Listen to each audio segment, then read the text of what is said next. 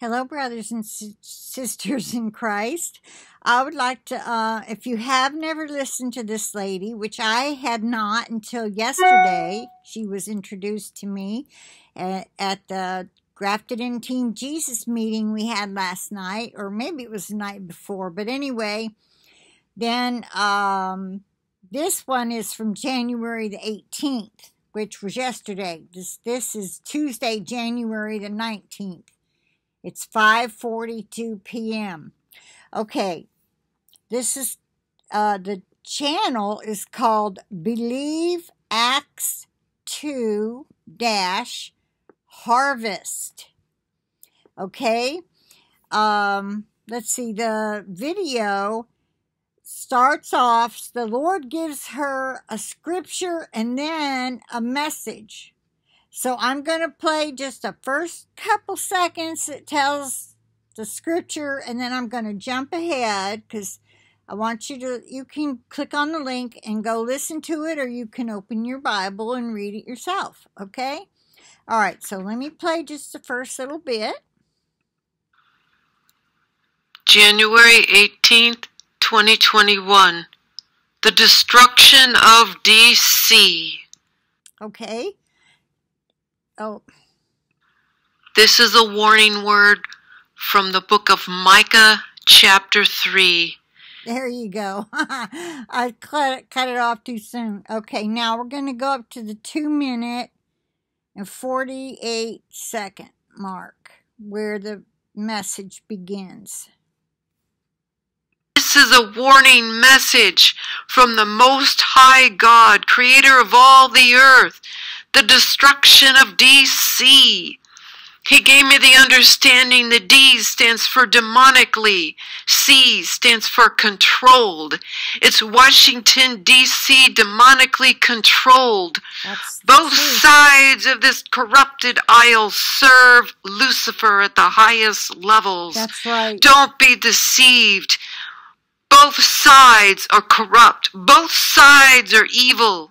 That's right. The Holy Spirit had me utilize this picture of Obama fiddling while Washington, D.C. is on fire. Today, January 18th, 2021, the Heavenly Father repeated multiple times in my spirit, in a horrible, horrible feeling in my spirit. And this is what the Sovereign Lord says. I will destroy D.C. I will repeat that. I will destroy D.C. Thus says the Sovereign Lord Almighty, creator of heaven and earth.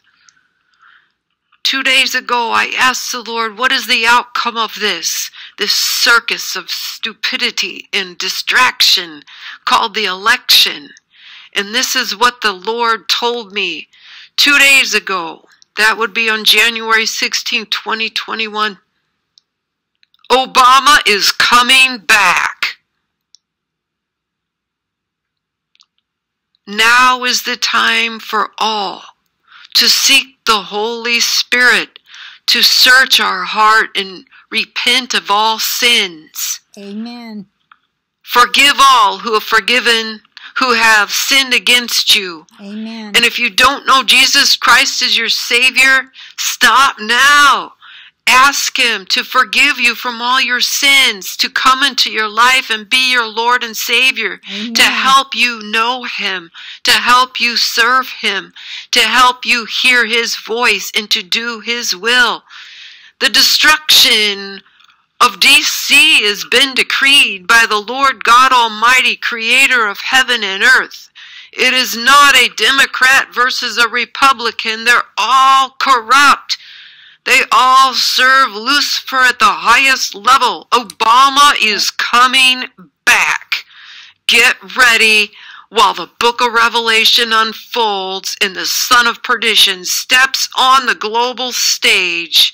Lord, help us all in Jesus' name. Amen. Amen and amen. Amen.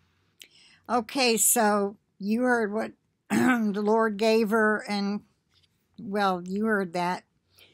So when she read the book of Micah, it was clear, it was talking like it was about Israel, but you see, we're connected to Israel. We're also connected to the Vatican. It's like we're Vatican 2.0 and we're Israel 2.0. That's why there's so many Jews here, and they're so wealthy. So anyway, I'll end it here, and I say I plead the blood of Jesus over this video and over each and every single one of us and our devices and our internet connection. And with that, I'll say, listen, let me just add this. If you're new to my channel and you heard what she said about making Jesus your Lord and Savior, on my home page, if you just click on my name, it should take you. When I get on, it shows the video of salvation. It's like 5 to 6 minutes. How to be saved. How to know you're saved if you're not sure. Because you might have prayed some prayer after somebody even got baptized, but you never really went anywhere, so you don't know if you're saved or not. What I mean is, you didn't really get into your Bible. You didn't really feel love for the Lord. You know what I'm saying? Then you're probably not saved. It takes commitment. You know John 3:16? For God so loved the world that he gave his only begotten Son, so that whosoever believeth in him shall not perish, but have life everlasting. The word believeth, if you do a Strong's Concordance research and read all down below it, the possibilities of what that word means, it's to commit, to obey, to make a commitment with, a covenant with, it's like getting married.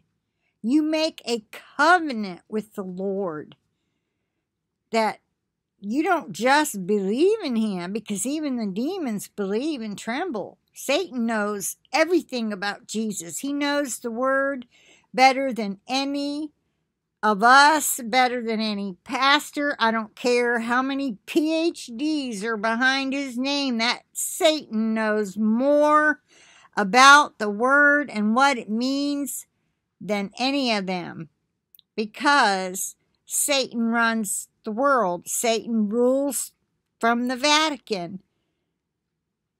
Oh my. But the One World Trade Center is also the third temple, and they do sacrifices up on the top. Did y'all know that? I'm not sure if I shared that video or not, or I was going to maybe and didn't.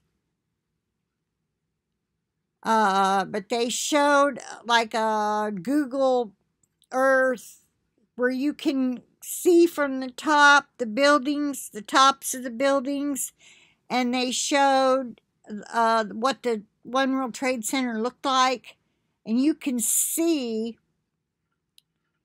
where it looks like a pit. Well, you can Google it, do Google Earth, and put in One World Trade Center. That should do it. I can't remember the address right off. There's part of it has an address of 222 some street, and part of it is another street, same building, another address for another street. Maybe because it's on a corner. That's possible. But anyway, the way she was describing it and showing it, it was really weird. So what I wanted to say is that next in line from Satan and the Pope are the Jesuits. And they have infiltrated all seminaries, colleges, school systems, even daycares. They get educated and they work their way in and work their way to the top. They've been doing that for years and years, so that now they run all of them and they make the rules. They get the board My dog is so funny. They make the rules and they lie. They lie to the seminarians. The seminarians come out of their program, graduate, believing wholeheartedly things like once saved, always saved, or there's no need for the Holy Spirit baptism because all those gifts of the Holy Spirit died out with the apostles. They really believe that. So if you talk about praying in tongues around them, they say, oh, that's demonic. I know because I experienced it. I had a Southern Baptist preacher who was so nice. And he got my uncle saved after 2 years of arguing with him. He'd come around about every 3 months and try to have a conversation after I tried to have a conversation. And he shut me down quick. And he loves me like I was his daughter. I was like their daughter because my aunt and uncle didn't have any children. And anyway, he told me, I said, Uncle Wilford, I'd like to talk to you about my Jesus or something like that, about how you feel about Jesus. And he said, you don't want to know what I think about your Jesus. Just like that, real mean and hateful. And he's always been real loving to me. That was a demon straight up talking through him. Anyway, so I just started praying. I just shut up. I couldn't say a word. I wanted to start crying, and I was like, I changed the subject real quick as soon as I could think of something. I was flabbergasted that he would talk to me that way. Well, anyway, I just started praying for him. And I prayed a lot and prayed hard that that God would send somebody else that he would listen to. And sure enough, his nephew sent a pastor from his church, a Southern Baptist church, and had conversation. Now, he knew his word. He knew his word, and he firmly believed that the gifts of the Holy Spirit died out with the apostles because he learned it in Bible school, in his seminary. See what I'm talking about? This is one example of how a good, godly man can be so wrong.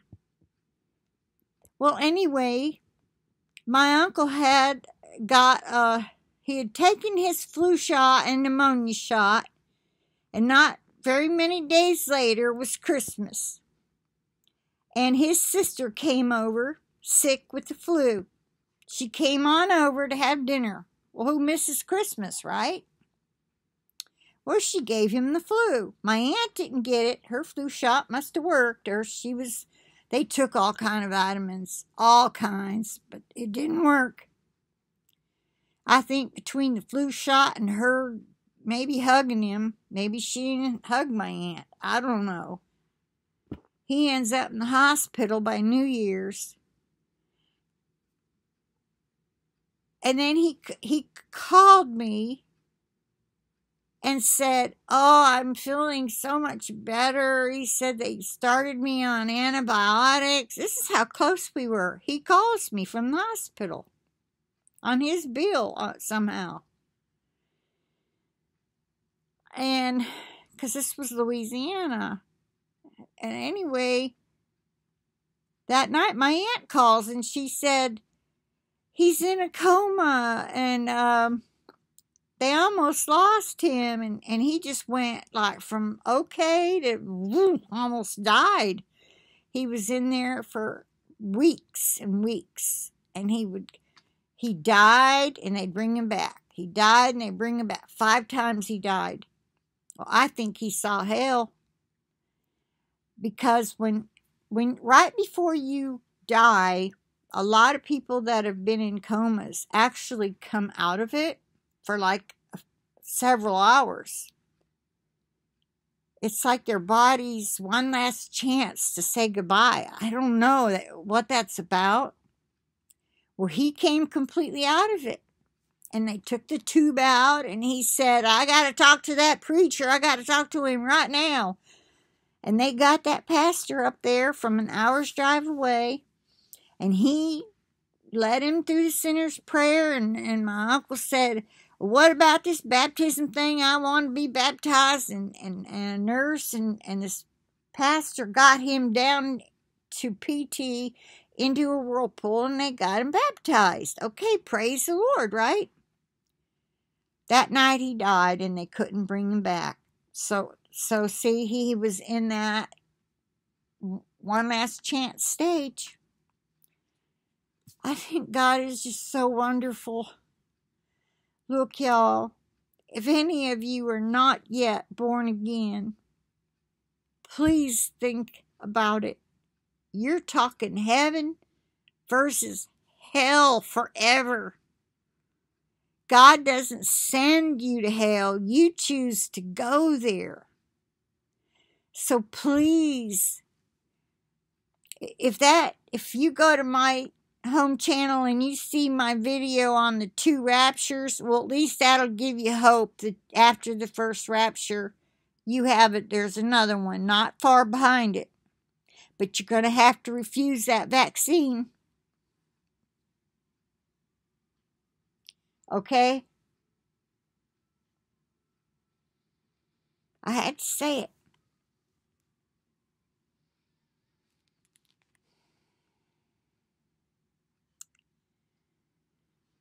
Don't forget that I have a channel on BitChute.com, and it's called Jeannie Loves Jesus.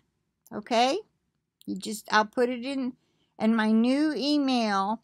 If you want notifications, if I ever get kicked off of here, if I get another community strike, I'm off of here for good.